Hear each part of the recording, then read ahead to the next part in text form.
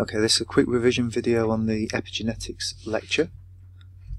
So, just as a reminder to what's going on, if you look down the length of a chromosome, we've got bits of chromatin that are euchromatin, which tend to be the regions where you've got expressed genes, and then you've got heterochromatin, which tends to be silenced chromatin, and then telomeres at the end, where very few genes, well, there are no genes there, just protective bits of DNA to protect the end of the chromosomes.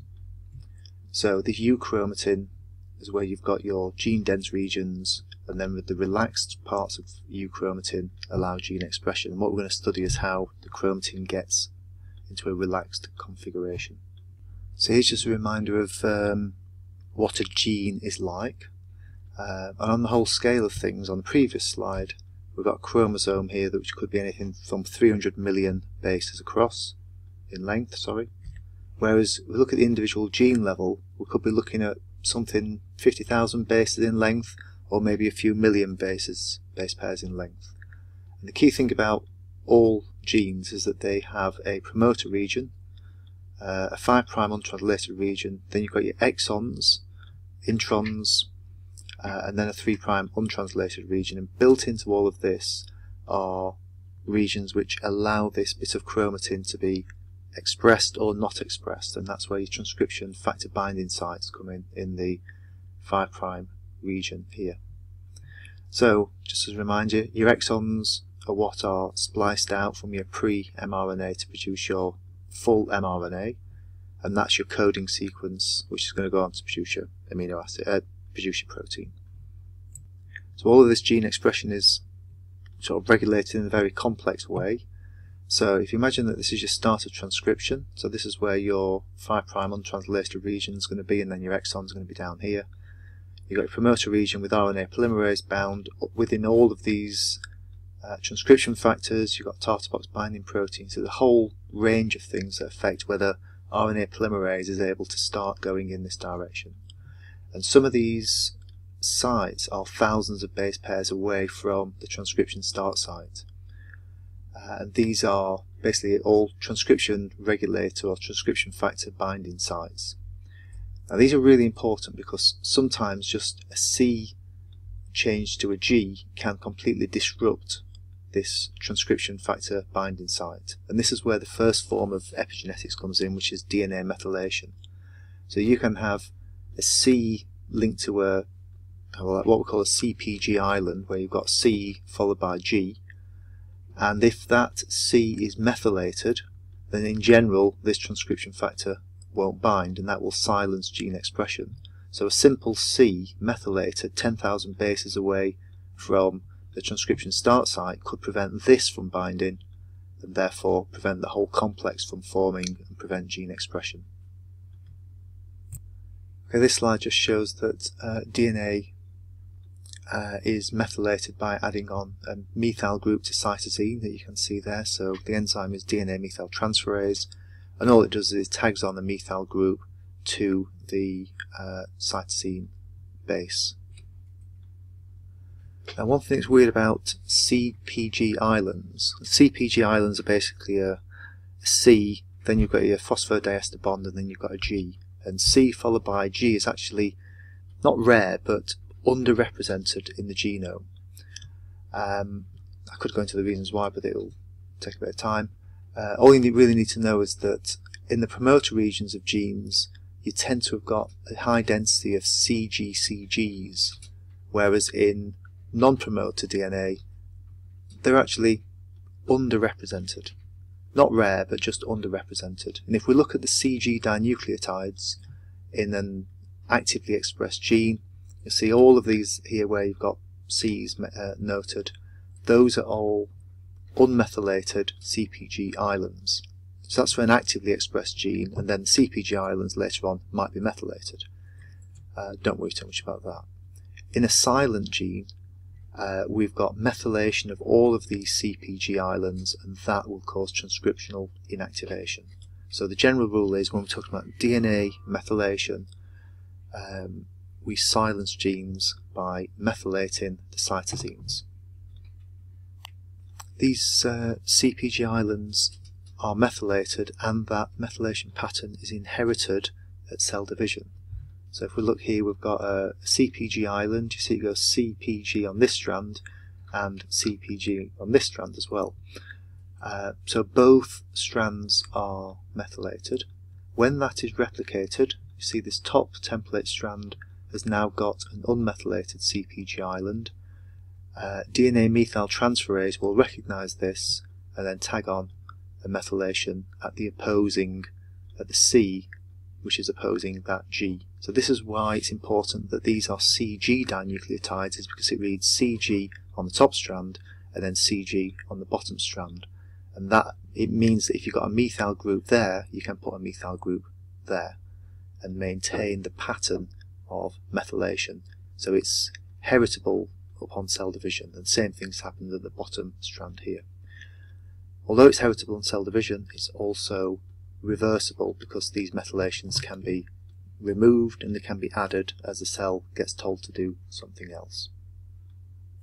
This just shows how methylations get messed up in disease situations. So here we've got some piece of tissue that's been stained for DNA methyltransferase, and this is normal colon, this is colon which is growing aberrantly, and this is colon cancer. And what we can see is the cells are overexpressing DNA methyltransferase. That overexpression of DNA methyltransferase is resulting in CpG islands becoming methylated, and then that is allowing the tumour to silence genes that are a liability for that tumour. So these are genes like tumour suppressor genes. The tumours cannot grow while these tumour suppressor genes are expressed. These are normal regulatory genes, genes that maybe regulate the cell cycle or regulate cell death.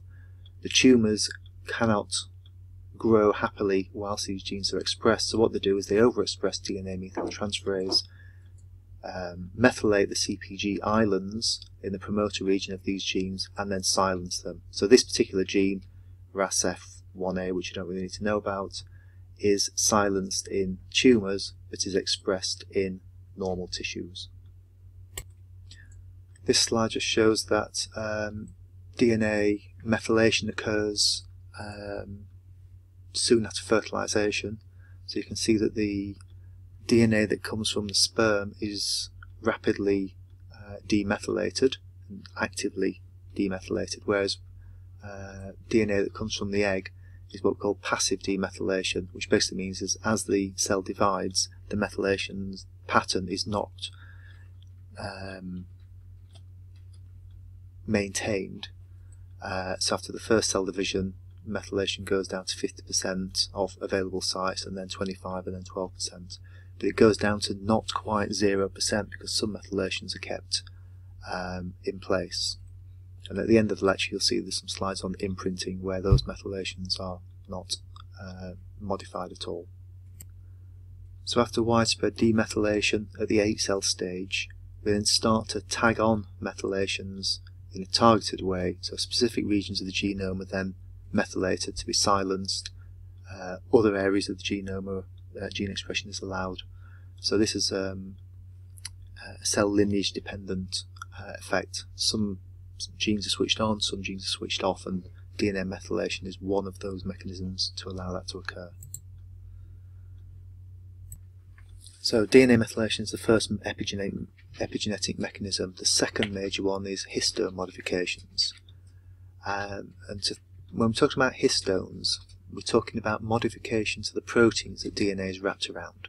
So if we look at a chromosome like this, we've got chromatin, and chromatin is always shown as these sort of long chains, but in reality it's DNA wrapped around an octamer of proteins. So there's various histone proteins and then another almost sealing histone H1 histone protein. So the DNA itself is wrapped around these balls of histone proteins, and it's modifications to these histone proteins that decide whether the chromatin is active and allowed to be transcribed or silent. And what we'll do is look at the enzymes that put little tags on here to allow this chromatin to be condensed or not. Now when DNA is wrapped tightly around histones, it means that transcription factors can't get in and bind to the transcription factor binding site. So this is why compact chromatin is silent and looser chromatin is potentially transcribable. It's because the transcription factors can get in and bind to the DNA where the transcription factor binding sites are. So this is what DNA looks like when it's wrapped around the histone. So we've got sort of 1 3/4 loops of DNA wrapped around, and if we want DNA to be actively transcribable, we generally have an acetyl group, so that's a CH2CH3, tagged onto the histone N-terminal tails. So if you remember, proteins have got an N-terminus and an C-terminus. The N-terminus tends to stick out past the DNA, and if that's acetylated, then that means that the whole chromatin becomes loose. Whereas mostly when it's methylated, that causes the chromatin to become silent. So we have a complex of enzymes that regulate all of this. As we can see up here, we've got acetylated chromatin, and that's allowing transcription to start, so gene expression is on. And histone acetyl transferases add these acetyl groups on. If this process is going to be reversed, we have histone deacetylases which take off the acetyl groups. So this puts the chromatin into a less transcribable format. And then if we want the chromatin to be silent, histone methyl transferases put on a methyl group, and those methylated histones tend to associate with heterochromatin proteins which cause the chromatin to become condensed and gene expression is switched off. These methyls can be removed to put them into this sort of semi-on-off configuration, and that would be histone demethylating enzymes, which are not shown. This slide shows the key histone modifications that we're interested in. And most of these are on histone H3, and we have a little coding system of describing what these are. So H3 means histone H3, then K27 means lysine 27, because K is the amino acid symbol for a letter for lysine.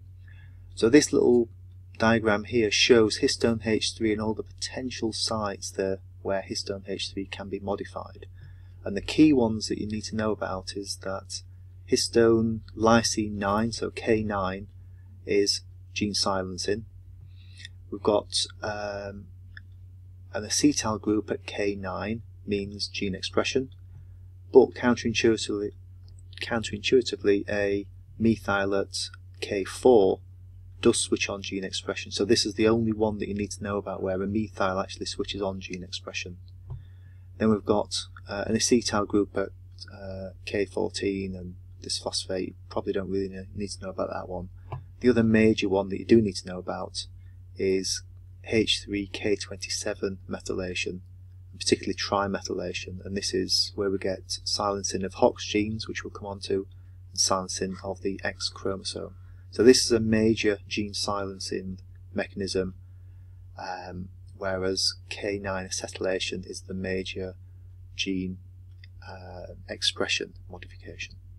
So this slide just shows X inactivation that occurs in females. So where you've got a cell with 2 separate X chromosomes, in any one cell, one of them is always silenced, and that is done randomly early in embryogenesis, and this means that only one X chromosome is expressed in females, and this silencing occurs via that histone H3 lysine 27 trimethylation, and that's what silences that X chromosome.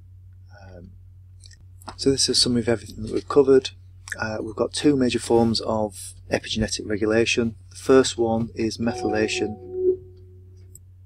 So here's a summary of everything we've covered. Epigenetics is there's basically 2 different forms of epigenetics. DNA methylation, so methylation of CPG islands. If the DNA in a promoter region is methylated at a CPG island, that generally silences gene expression.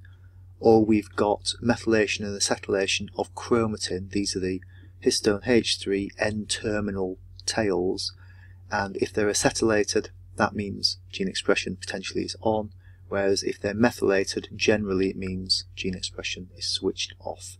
And then for those who are interested, there's a few extra slides on how this can affect a disease situation called imprinting, but that's if you're interested.